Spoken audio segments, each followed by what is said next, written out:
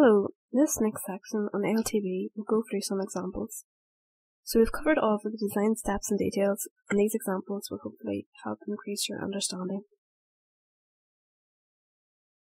So this is the first example, and it's taken from Structural Elements Design Manual by Draycott and Bullman, and it's asking us to determine the design buckling resistance of an unrestrained 686 times 254 times 170 UD segment in S275 steel with an effective length of 5 meters if the bending moment is constant along the segment and that the load is applied through the shear centre. So for this question, we don't have a design moment to compare the design buckling resistance to, so we can rule out steps 1 and 10. First of all, we need to classify the section and determine LCR. I'm not going to go through all of the steps for the classification, but the answer you get is class 1. So that means that we need to use the plastic modulus WPLY to work out the buckling resistance. And the flange thickness is 23.7mm, so that's between 16 and 40mm. So from the product standards, the yield strength is 265 newtons per millimetre squared. LCR is the distance between lateral restraints, and that was specified in the question as 5 meters. So we've got all of the values of WI, FY and LCR, and we'll need to use those later. The next step then is to calculate MCR, and since the load is applied through the shear centre, we can get rid of the ZG and C2 terms, and this is the equation that we need to use. So we need to determine the value of C1, and since the bending moment is constant along the segment, C1 will be equal to 1. So these are the other terms that we need in order to work out MCR. So we've already worked out L, the distance between points of lateral restraints, as 5 meters. Young's modulus and the shear modulus are given in the Eurocodes, and the second moment of area about the minor axis and the warping and torsional constants can be found in the product standards. So now we can just substitute in the values and work out the critical moment. So taking care of the units, we get an answer of 2.18 by 10 to the power of 9 millimeters, or 2,180 kilonewton-meters. So that's MCR, and next we need to calculate lambda bar LT. So to work out lambda bar LT, we use the equation 656. So we have the values of WI and FY from the section classification, and we just worked out MCR, so we can substitute in the values, and lambda bar LT works out as 0.827. Next step then is to work out alpha LT. So we're dealing with a rolled section, so we can use the special case.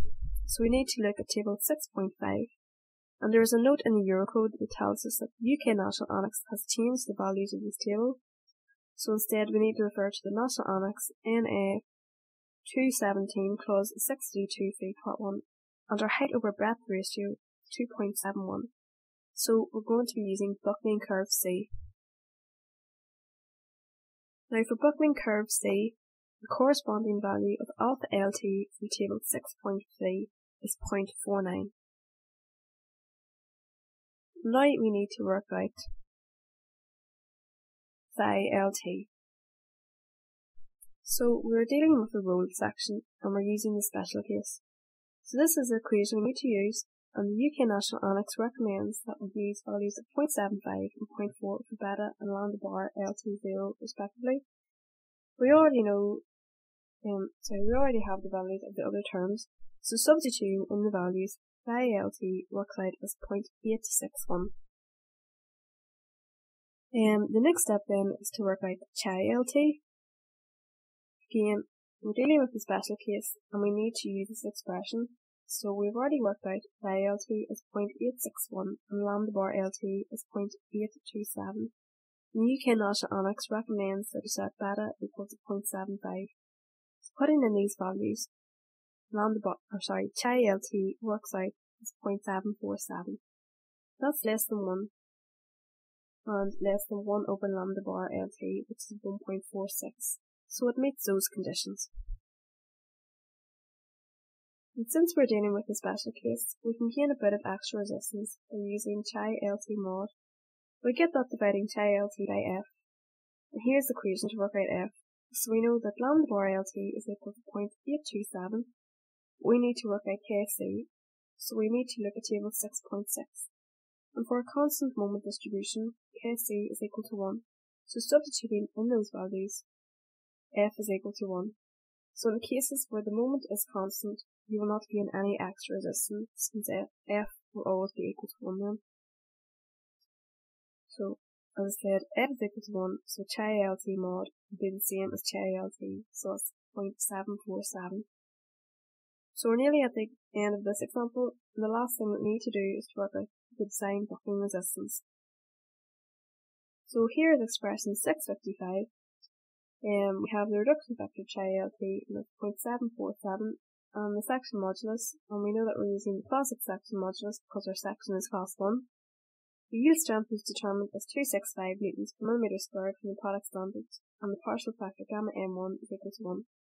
Putting in those values, MBRD works out as 1,114 kN.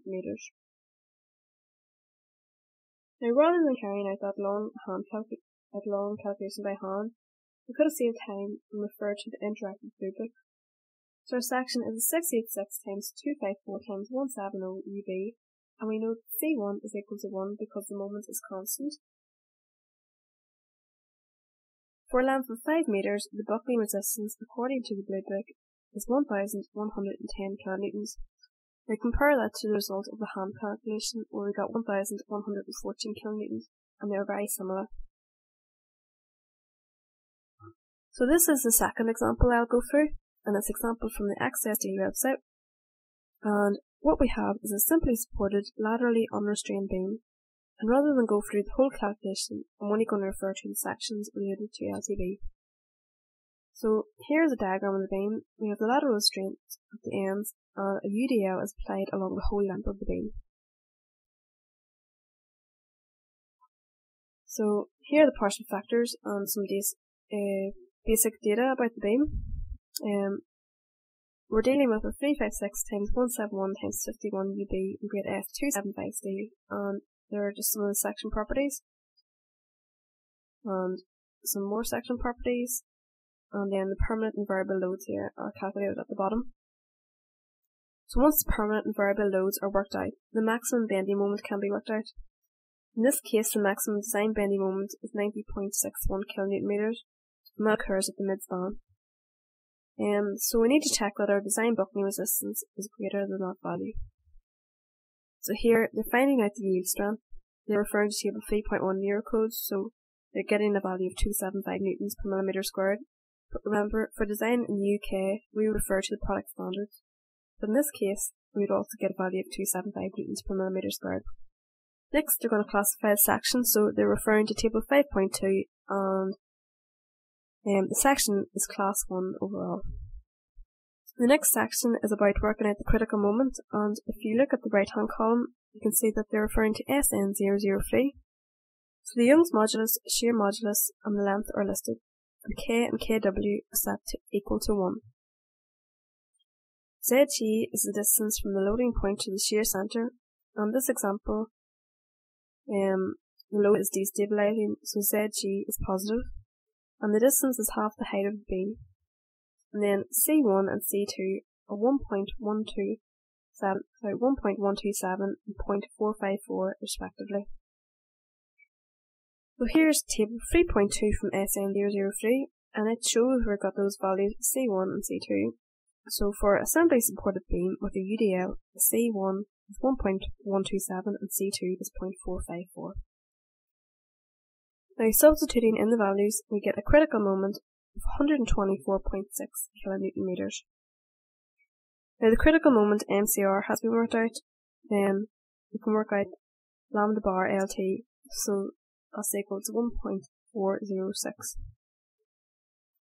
Next, we need to work out the reduction factor, and this example is using a ruled section, and it's also using the special case, and we have these extra terms beta and lambda bar LT naught. So before we can work out the reduction factor, we need to work out phi LT, and to work out phi LT, we need to know alpha LT. Now, for a rolled section, whose height over breadth ratio is 2.07. We're going to be using buckling curve C, and that means that alpha LT is 0.49. We need to get psi LT, and that works out as 1.488. And putting that into equation for chi LT, we get 0.427. We can see we can use the F factor because we're using a rolled section, so F works out as 0.992. But then chi LT mod works out as 0.430. So that offers slightly more resistance than chi LT. So working out the design buckling resistance using the modified chi LT value, we get a design buckling resistance of 105.95 kN, and that's greater than our design moment of 90.61 kN. Therefore, the section is okay at resisting LTB. So now I'm going to go through the same LTB scenarios using MasterSeries software. So I'm going to be using MasterKey for steel design, and this is the default screen that comes up. So the first thing that I will do is select the Eurocode free design code option. We're looking to analyse sections against LTB, so we need to select lateral torsional buckling from the Elements Design menu. And this is the default screen that appears when you select the lateral torsional buckling option. So we can choose any section that we want using the drop down boxes. So here I've chosen a 406 x 178 x 60 UB in grade S275. Under the lateral torsional buckling tab, we can change the length, the maximum moment, and the maximum shear force. We can also change the values of the C1 and C2 coefficients and the distance between the point of load application and the shear centre ZG. So we can change all of those things. Now for this section that we have chosen, the results screen is blue, and we have this large field notice at the top of the screen, so we know that the section we've chosen is not adequate. One of the main advantages of using software is that it allows us to easily change the section, and we can see the updated results immediately. So here in MasterSeries there is an option to auto-size the member, and once we select that, the screen turns back to white, so we know that the section is suitable. The 406 x 178 x 60 UB in grade S275 steel didn't work. Instead, MasterSeries has selected a 457 x 191 x 161 UB in S275 steel, which is suitable. So that's definitely an advantage of using software, especially for checking LTV, since the calculations can be quite long.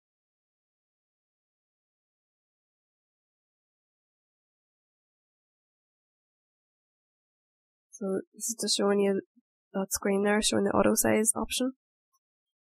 And that concludes this lecture on unrestrained beams, and in particular lateral torsional buckling. And remember that you can always refer back to this e-lecture, or you can use the complimentary handout as a quick reference because it contains all of the key points. Thank you.